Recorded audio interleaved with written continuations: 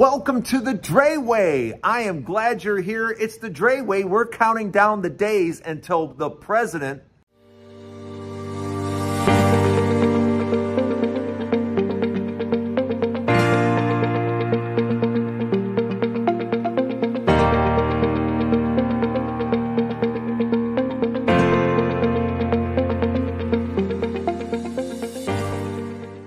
the newly elected president, Donald Trump, takes office. And I think we got, what are we at, 68 now or something like that? I don't know the exact count. I'm sure it's on my front cover. But we're counting down the days until Trump becomes president. And one of the things I want to talk about before we get started today is I want to talk about what took place yesterday and what my feelings are on the whole thing, because I think the Donald Trump presidency, I think it's over already. I think it's over before it really even gets started, because the nominations that he made yesterday make it very clear to everybody, very clear to everyone that he's not really serious, that Donald Trump has the intentions of running everything, because Tabby Gulbert or whatever her name is and Matt Gaetz, you're going to put this Tabby woman in charge of intelligence. And Matt Gaetz, who's under investigation and suspicion of transporting a minor and having drugs and sex with her and all kinds of other allegations, that is your pick for attorney general? See, how are you supposed to be taken seriously? And in all honesty, what is going on? How do we think this is okay? How do we think this is, if you're a Republican, what's the matter with you? Why do you think this is okay? Why do you think it's okay to put somebody with no qualifications whatsoever? Why don't you look up who our past attorney generals have been, and the integrity and the ability that they come to the office with. And then you have Donald Trump creating a complete clown show, which basically tells everyone this is not a real presidency. This is not what Donald Trump is doing. He's putting people in place that he can simply tell what to do and when to do it. That's not how our government is supposed to be run. And you know it. You know that's not it. Can you imagine what our founding fathers would think today? First of all, our founding fathers would look at us and go, how the hell did you put someone that tried to attack the government before back in the White House? How do you do that? And you'd have to sit there and go, well, there's a certain part of the electorate that is dumb, and they put him back. They like the way that he talks dumb, acts dumb, just like them.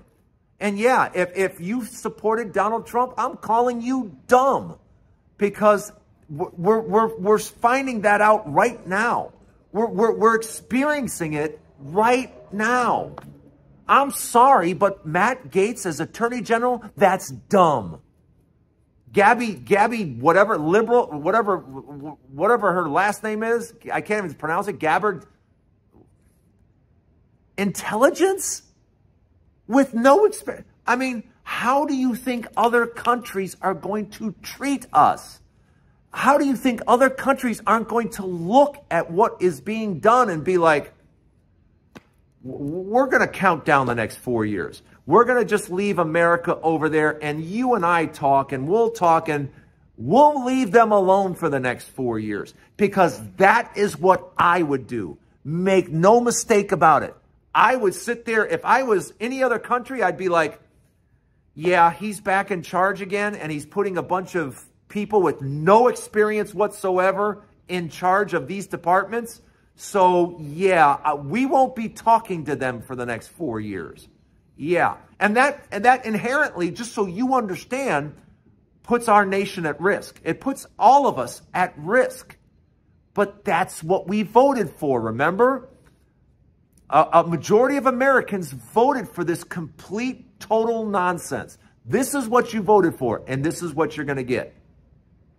You're going to get 4 years of America being left out. And I say it's going to be left out because that's exactly what's going to happen. You know, I wouldn't tell America, you're going to give America intelligence? You're going to give it to Donald Trump? You're going to give it to Tabby Guilford or whatever?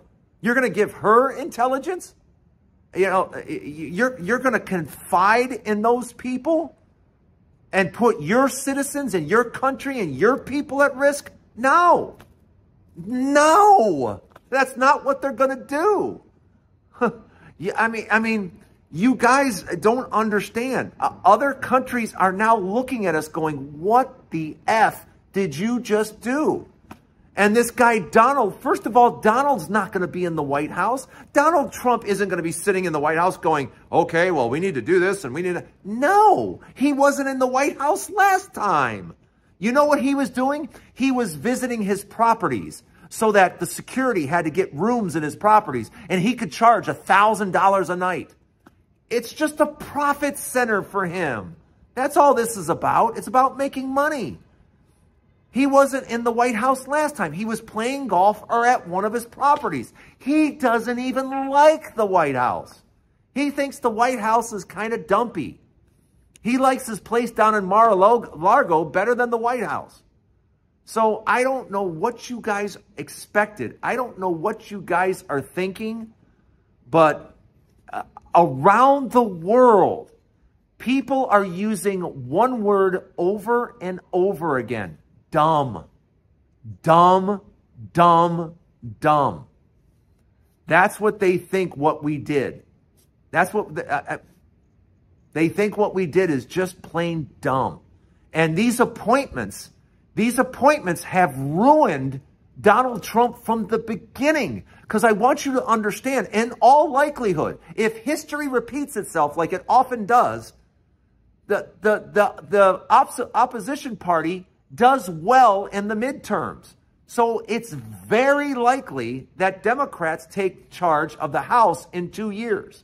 And I can promise you, if the House is taken over in 2 years, Trump's presidency is over. But it may be over right now. It could be over right now before it ever gets started, because you can't make clown picks. You can't pick absolute clowns to run the Secretary of Defense, Attorney General, the head of the intelligence. I mean, you're putting clowns in charge, and the whole world sees it. The whole world knows it. So what is the country? What are countries going to do? They're going to avoid America for the next 4 years. They're going to be like, yeah, I'll call Canada, or I'll call Mexico, or we'll call. But we're not going to call the United States. Yeah, we're not going to involve them because we don't know that these things that we would say would be secure. That's the position we've put America in. And that's why I feel that already that the Trump presidency is over with, because he's lame duck the minute he walks in anyway. Everybody knows he's gone in 4 years. And believe me, the minute that man hits the White House, people are going to be looking at their watch going, how fast can these 4 years go? Welcome to the Dray Way. I'm glad you're here. I'm sorry I had to get off on that rant, but let me know what you think in the comments. Is Donald Trump's presidency already over before it ever starts because he's picking complete morons for his cabinet? Let me know in the comments, and welcome. Welcome to the Dray Way. A lot more to talk about. One of the major defeats that Donald Trump already faced is in the Senate. Trump wanted Rick Scott in the Senate from Florida because Rick Scott would do whatever Trump wanted to do.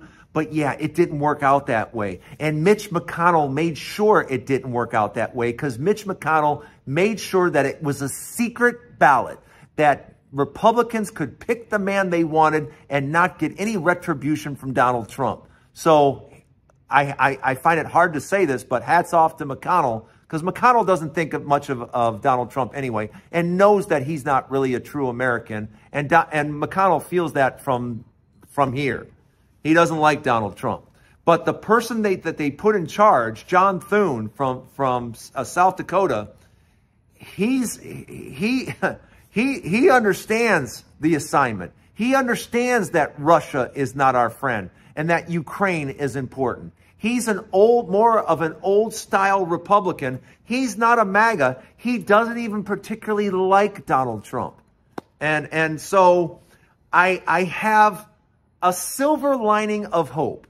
I have a silver lining of hope that the Senate is going to be a bit of a backstop. Now, remember, it's still going to be run by Republicans, but I don't think that the Senate is going to just, because there are a number of moderates in there, and I don't think they're just going to let Donald Trump do whatever he wants.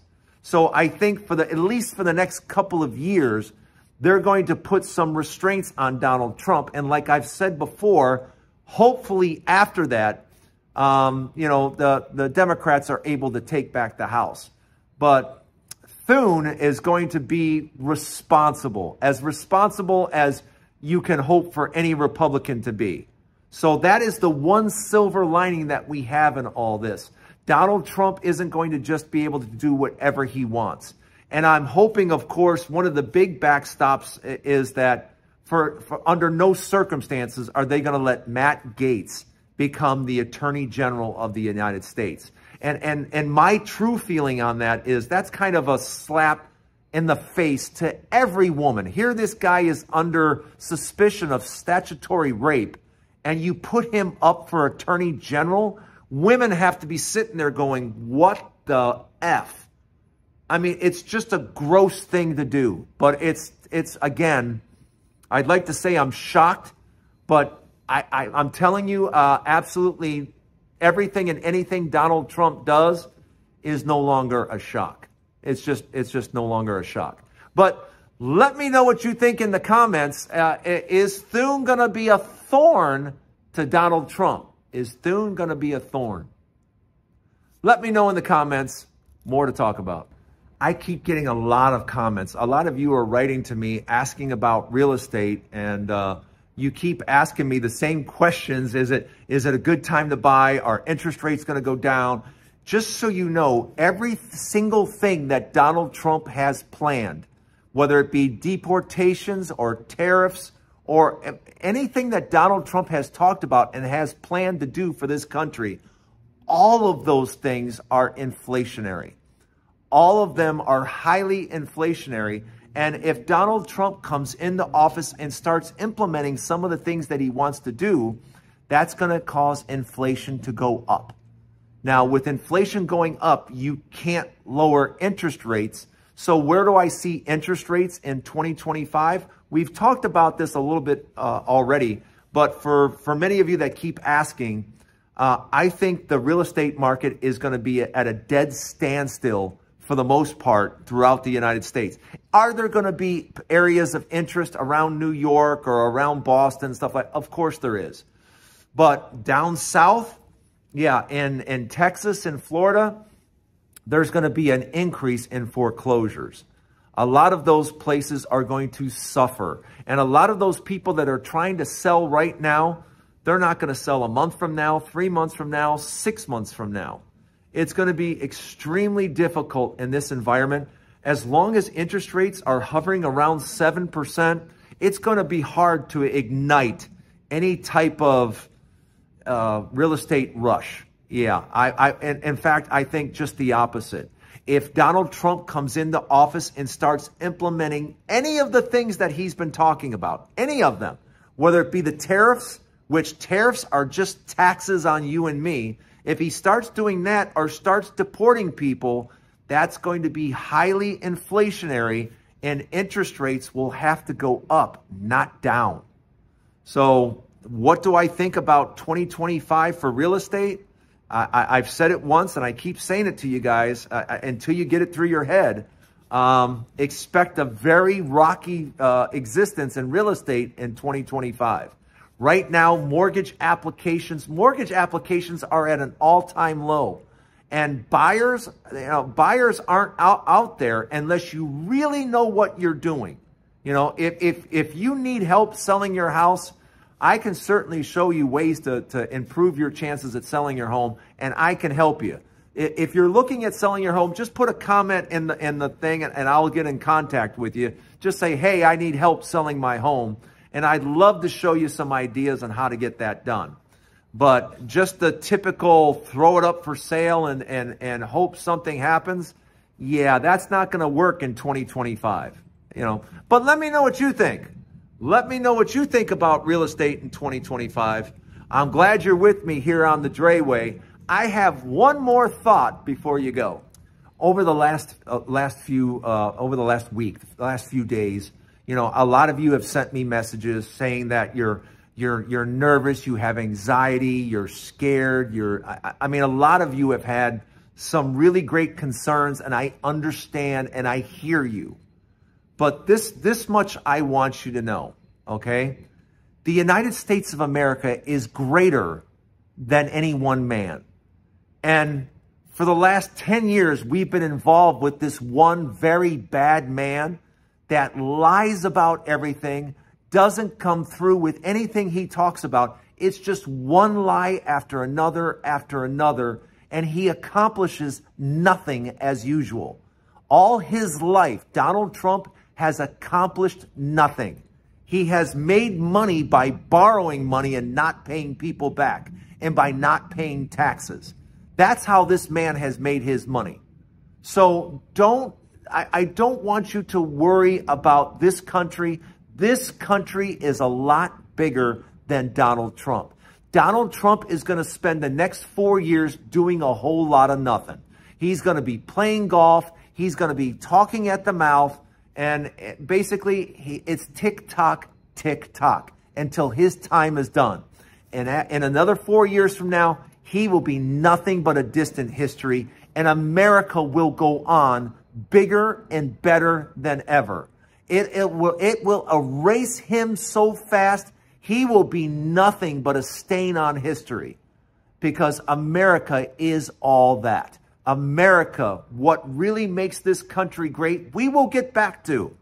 We will shake him off like a flea, and we will get back to what makes America great, what makes this country so amazing. And what makes this country so amazing, and make no mistake about it, it's about all the people from around the world coming together and experiencing freedom and prosperity that America brings. And we all get together, we share our different cultures, our different existences around the world, and we come together in this great experiment called America. And let me tell you something. That guy is going to be nothing but a distant memory. But the culture and the vivaciousness of America is going to come right back and be better than ever. This country, when we're done with him, is going to be better than ever. I promise you. That's it for the Dray Way. I just had to get that off my chest. I'm glad you joined me. I hope you join me tomorrow for the Dray Way. Have a wonderful day, everybody, and go do something nice for somebody else. We'll see you again tomorrow.